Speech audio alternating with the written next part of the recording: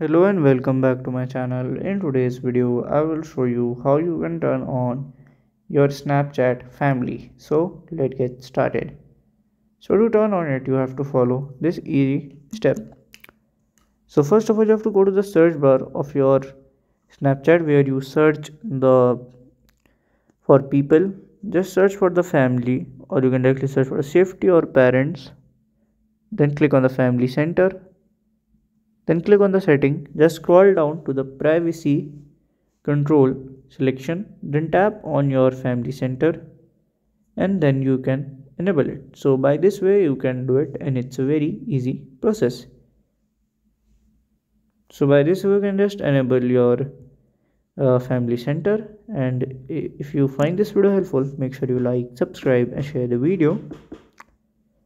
And if you have a question, you can just leave a comment also. And thank you for watching.